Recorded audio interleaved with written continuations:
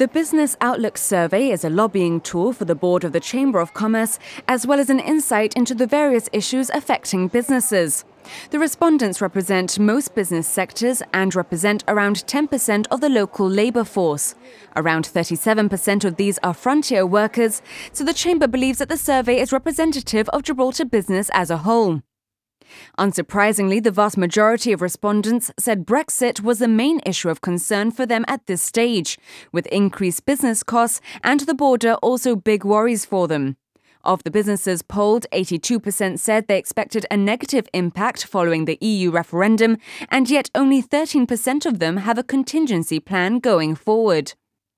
There is some good news when it comes to employment.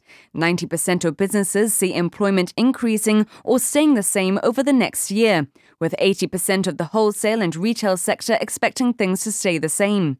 Over 50% of the finance sector expects to increase employment, and 69% of businesses say they have either increased business or stayed the same, although 50% of the retail sector say they've lost sales.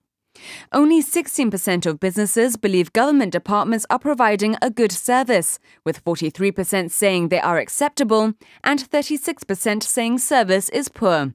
When it comes to e-government, however, only 9% of respondents felt the government had delivered on their promises.